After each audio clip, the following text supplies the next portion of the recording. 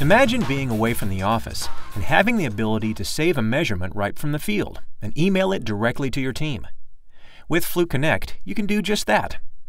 I have a T3000 paired with the app, and we can see the same temperature. I press Capture. That immediately captures or freezes the measurement, where I can save it. If I wanted to see that saved measurement again, I can go to History. And there it is at the top, 23.1 degrees Celsius. If I wanted to email it to someone, I could select it, take the action of sharing it, and decide quickly how to share it. To show the screen capture or the text of the recorded data, or the thermal image, I just hit Next. It immediately brings up an email field where I can see I can send them both. If I scroll down, I can see that there's the measurement in text, and there's even a screenshot of what it looks like.